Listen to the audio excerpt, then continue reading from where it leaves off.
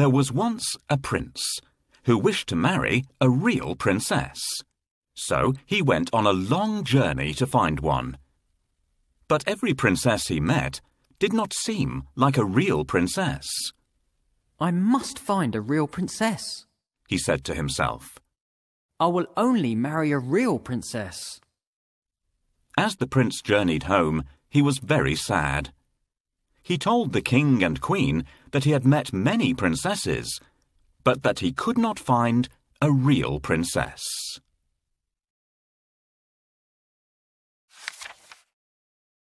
I have been searching the world for so long to find the princess of my dreams. I haven't liked any of the ones I've met so far.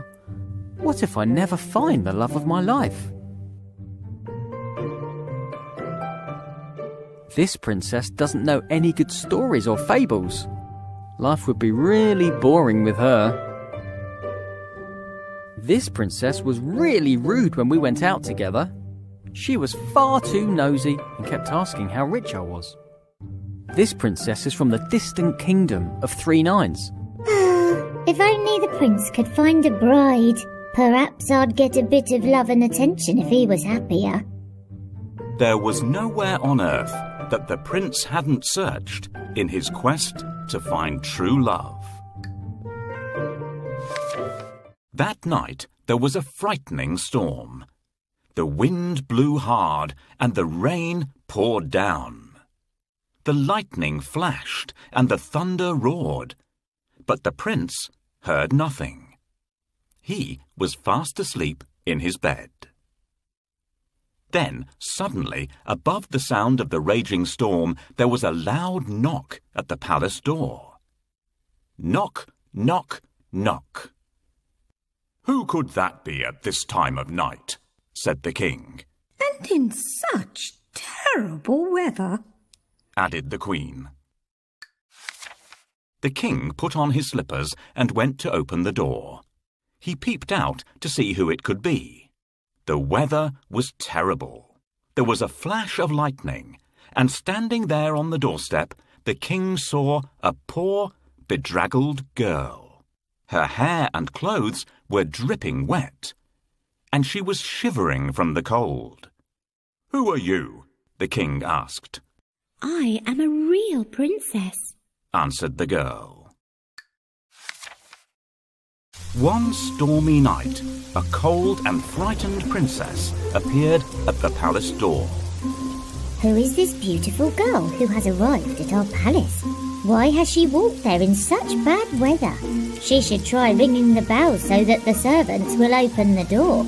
"Please let me in." She needs to ring the melody on bells.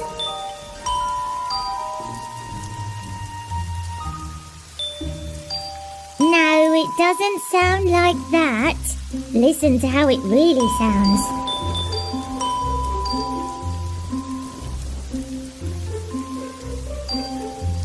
No, it doesn't sound like that.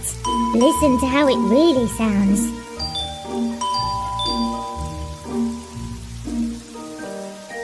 No, it doesn't sound like that. Listen to how it really sounds.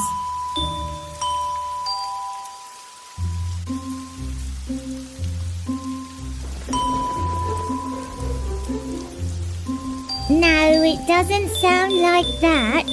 Listen to how it really sounds.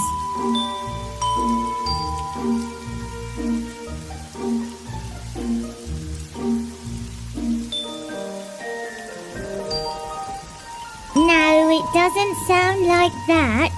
Listen to how it really sounds.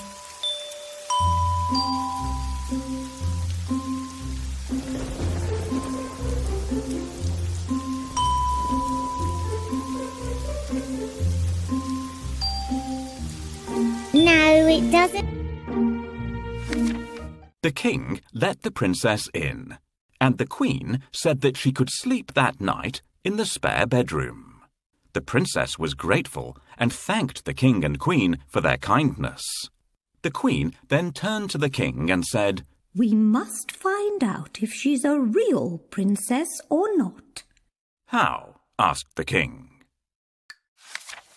Without saying a word, the queen went to the spare bedroom and took off all the bed covers. She then took a small, hard green pea from the kitchen cupboard and placed it under the mattress. On top of this, she piled not 1, not 2, but 20 more mattresses and 20 quilts. The princess climbed up the side of the very high bed and lay down to sleep for the night. The girl with wet hair and a dirty dress didn't look anything like a princess, but she was invited to stay in the best guest room of all. The princess can sleep here tonight, but I'm going to put a pea under the mattresses.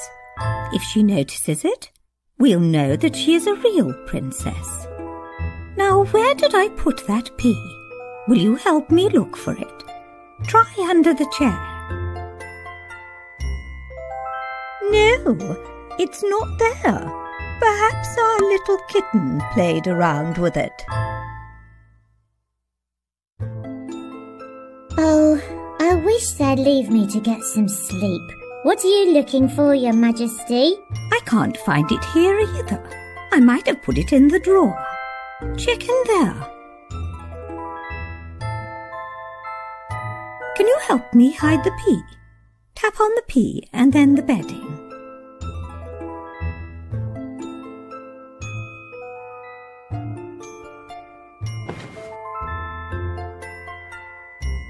Well done, everyone. We did it. Here comes the princess.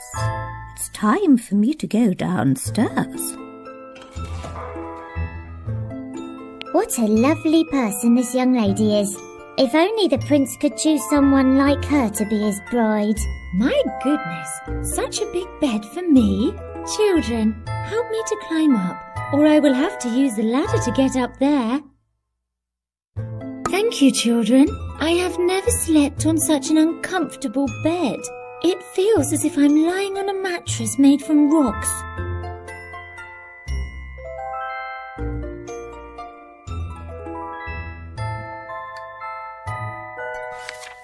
When morning came, they asked her if she had slept well. I did not have a wink of sleep all night, said the tired princess. There was something hard in the bed, and this morning I am bruised black and blue. The queen smiled and looked at the king. You see, only a real princess could be so sensitive. The king smiled and called for the prince.